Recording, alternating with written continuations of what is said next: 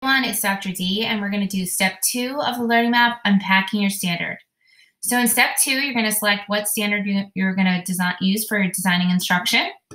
You'll record the grade level and content area, and there's a hyperlink here if you want to look up your California content standards. For this particular example, I selected the Next Generation Science Standards for 2nd grade, which is Structure and Properties of Matter. And when I started unpacking the standard, I kind of got an idea of which ELD standard I'd be having my students work on. So I selected collaborative, which requires students to exchange information and ideas with others through oral collaboration conversations on a range of social academic topics. So I already started thinking when I was unpacking, they should be hands-on, students should be talking about what they're seeing, they should be describing, and so on and so forth. So the big questions that I came up with is what conditions cause matter to change? And what is the relationship between solid, liquid, and gas? So these might be questions that I front load to my students when I'm starting my unit, things that I want them to think about. Maybe we'll do a KWL chart based on our big questions so that when we're going through the activities in the unit, they're discovering and they're adding on to what they're learning about. So the concepts are solid, liquid, and gas, and the skills will be classifying states of matter based on the properties, okay? They should also be describing different states of matter, and they'll have the skill of being able to identify the different states of matter.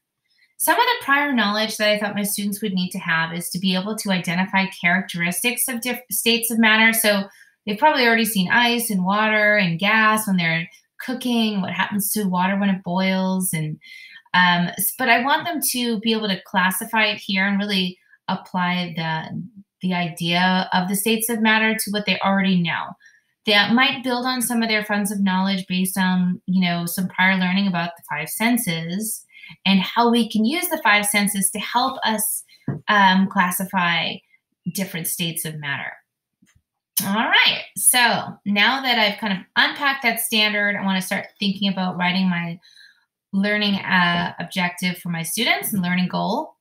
So we get started with thinking about the performance, and I selected the word distinguish. We want to select just one verb, what our students will be able to do. So the students will be able to distinguish between 3 states of matter, okay? And the condition, which is really the environment that they'll be working in and how they will perform what I'm going to have them do. I also include support with tools and resources. So students are going to be working at their table groups. They'll be working in a small group, and they'll have materials in Ziploc bags, and they'll be able to describe them and distinguish them and classify them.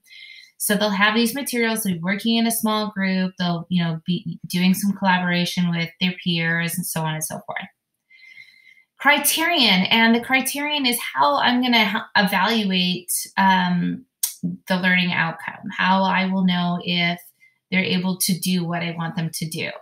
So in this particular activity, students will describe orally and with pictures and words, maybe I'll have them write or describe at least 2 characteristics of each state of matter. Then I'm going to get started. Now that I've unpacked what my performance conditions and criterion are, I can write a learning objective. And my objective is students will be able to distinguish between 3 states of matter and provide examples based on their observations. The academic learning language outcome, this is really connected to the 4 language skills for our students, which is speaking, listening, writing, and reading. So think about it. Based on this activity that I've kind of unpacked and started to elaborate on, you can see that there's a lot of oral language that's actually happening in this activity. So students will orally describe characteristics of liquids, solids, and gases. Our language, academic language, obviously should be connected to our content area and what we're studying. It can also include vocabulary, and it can include,